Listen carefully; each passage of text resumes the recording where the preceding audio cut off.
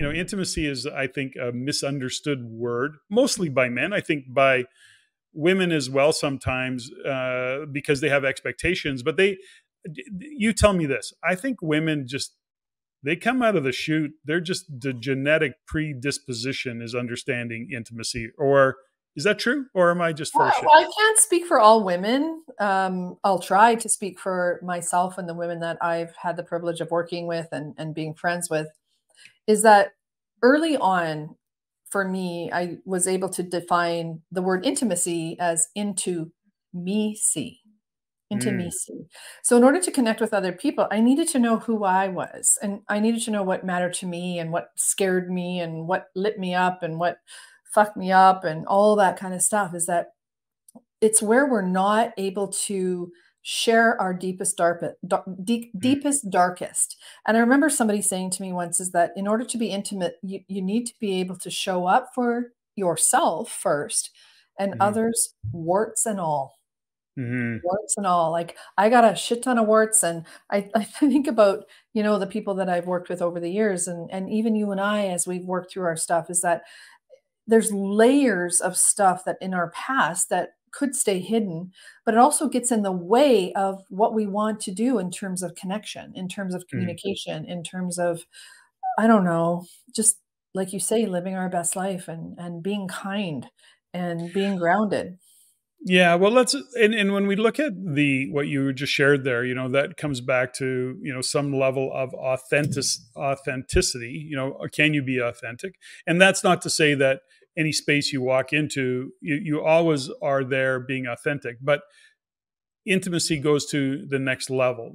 And that means that putting yourself in an environment, creating relationship, that's where intimacy lives. Having meaningful conversation is not something that you can have with just anybody, because you are, number one, exposing yourself. I think that could be, number one, there's no point to it. I think it's a little dangerous, from a conversational point of view. You may mess people up when you start and you show up that way. So intimacy is a very kind of private thing. In private, I mean, it's not broadcast out to the world. I don't know. Can you be really intimate in a big, if you're sitting on the stage? I guess you could. Jordan Peterson, when we went to Jordan Peterson, we had really cool tickets.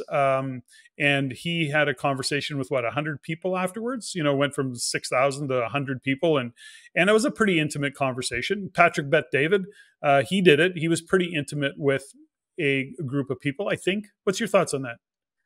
You really bring up a good point, because I think where the vulnerability or the fear lives with most people is that if they feel that they're going to be intimate, it's going to make a lifelong decision, or they have to get married and, forever and ever, amen.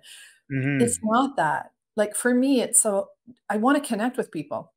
And in the past, I used to really freak people out, because my initial reaction is connection.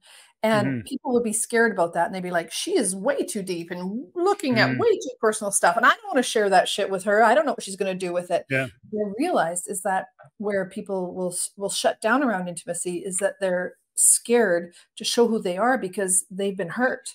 They've been hurt, and people have taken the information or that intimacy and really used it against them. And that was never on my radar. I mean, I was raised in a family where you got to bring your stuff and your best self and your worst shit to the dinner table and clear it up and talk it out so that you can go out and be the best self in out in the world.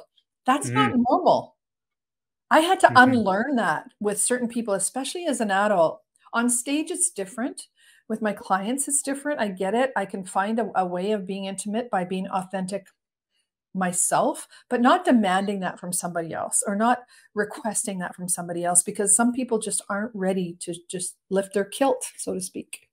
Yeah.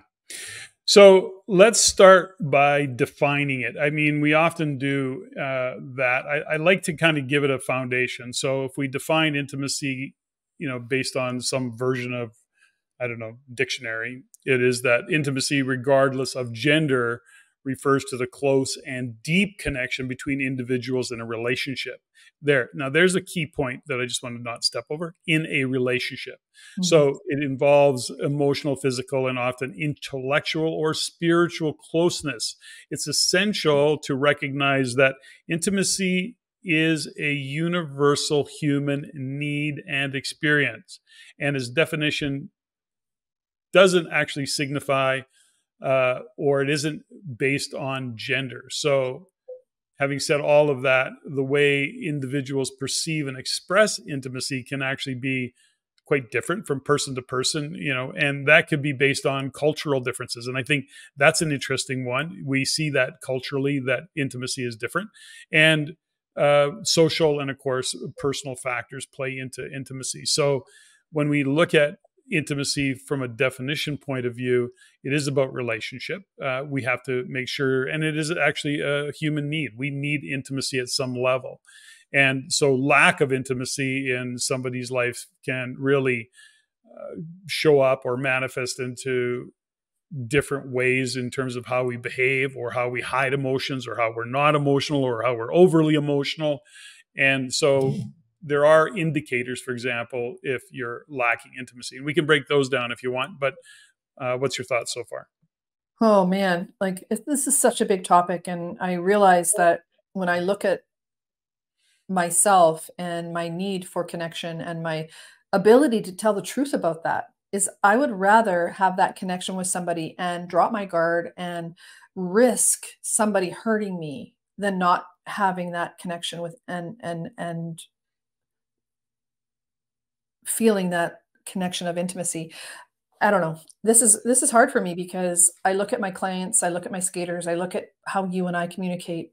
I look at how our chosen family communicates. That's what I want in my life. It doesn't mean that everybody has to go down that path and we have to go super deep with everybody. And sometimes it's just a superficial conversation. But the truth is, somewhere in our lives, we need, as human beings, one of our highest drivers is connection.